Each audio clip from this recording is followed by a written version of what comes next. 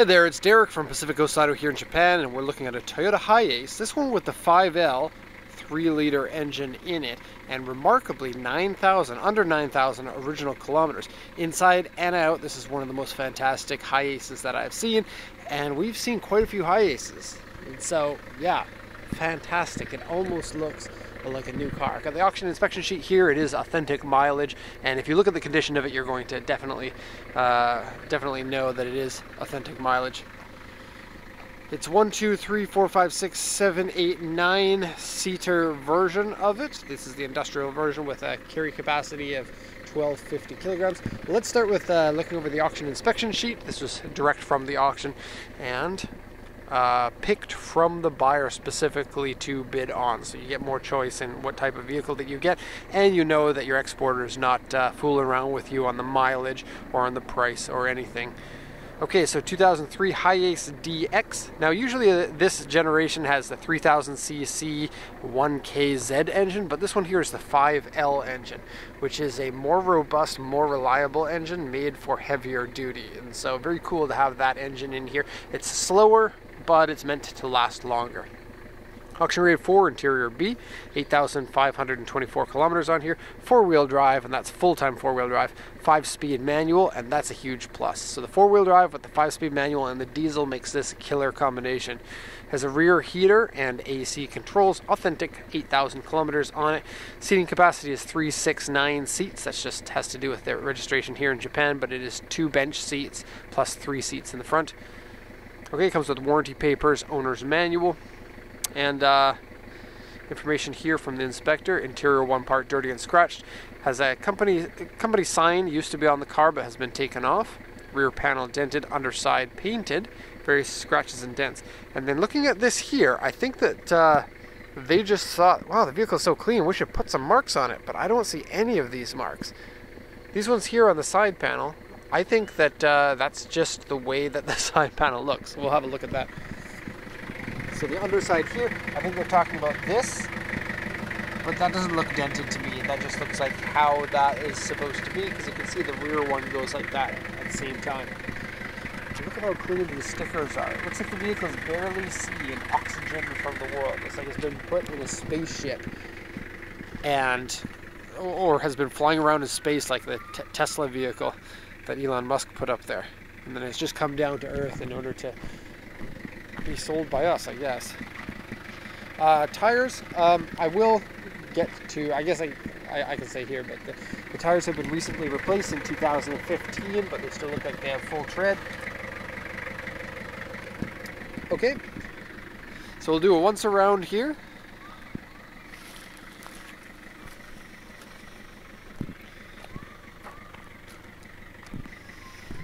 And yeah, basically no scratches or dents on the vehicle. No surface rust anywhere. It's a long body van chassis, means it's made for doing the work, carrying things in the back or carrying lots of people. 4-wheel drive makes it easy to go wherever you want. And we do have a lot of people looking for the 5-speed manual with the diesel and the 4-wheel drive. This one's not legal for the USA yet because it's too new, but something like this would be legal for Canada and for several other countries. This one we bought from auction, and we're going to be shipping it. I believe we're shipping this one to the Caribbean somewhere, Jamaica maybe? I'll just check on here. Oh no, we're sending this one to New Westminster, so this one is going to Canada. Wow, this is going to be an awesome vehicle in Canada. Love it. Okay, so no fade in any of the plastic here. No scratches on the footstep. Okay, there are. Headlights look good. No rock chips in the front grille. The wipers are full black, no fade on that or on these. Has these window visors for smoking inside your van, as is popular here in Japan. But doesn't smell like smoke inside. Let's open up this rear hatch.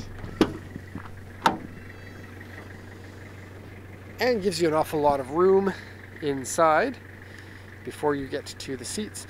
This bar on the back is actually broken. This bar is meant to go behind that rear seat so that when you load this with boxes or whatever you're going to load it with, you don't hit the seat or push the seat.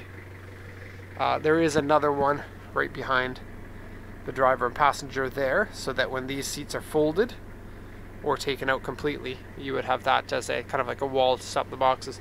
But it looks like it's broken here at the lock section. So you would be able to probably install it, but the function of locking unlocking from this part maybe doesn't work. And then this one would go, like I said, right behind this one here. Not even, like, why would they buy something? Especially, here's the weird part about this. Why would you pay extra to get the more robust engine when you're not going to drive it at all? Very weird. It's almost like it's like a failed company has bought this vehicle when they thought that they were, you know, they got this financing from the bank, but then they couldn't end up paying their loans and they didn't have enough work to actually use the vehicle. Wow, look how clean it is. This is weird. So the industrial version has special high wear seats. So these are meant to last long before they rip or discolor, and they're made out of kind of like a tougher material. Steering wheel doesn't have any wear on it at all, and this one would be an airbag version of the steering wheel. Change your oil next at 13,300 kilometers. So AC works. Manual transmission works and shifts, clutch is good, power steering is proper. Yes, 5-speed manual, and it's not selectable 4-wheel drive, it's just full-time 4-wheel drive. It even smells like a new car in here. Oh, cool! Looks like it's a map of a job site or something. Nice little bonus. This is an extra seat here. So 1 seat, 2 seats, and then this one here flips up if you don't want to use the cup holders in the center console piece. No rips in the headliner or sagginess. Visors look fine.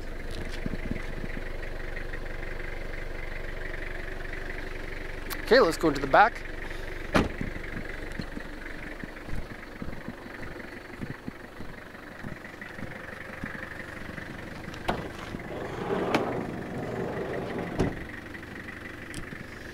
So here's controls for the heater / AC in the back, and then 2 benches of seats. Rubber mat in here. Seat is a little bit dirty, needs to be washed, made out of the same material. That's the heater control, that's the AC control.